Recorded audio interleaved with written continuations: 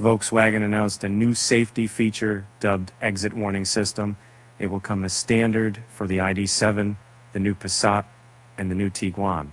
These cars come with all the hardware needed for the feature to work, whereas the Golf, ID.4, and the ID.5 can have it as an option.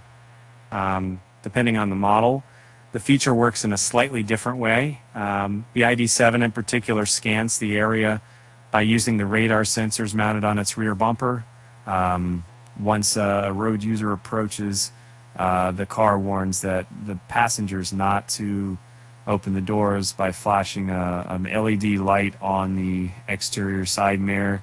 And in case the FPE passengers tries to open the door will have a timeout and won't open for a short while. There's also a warning sound if someone opens the door, and after all on the road, you just by. The feature is particularly useful when a cyclist is passing by the car, and it's always active within 3 minutes after parking the vehicle. The system works similarly on the Passat and the Tiguan, but since these cars use mechanical door handles, the opening delay isn't available.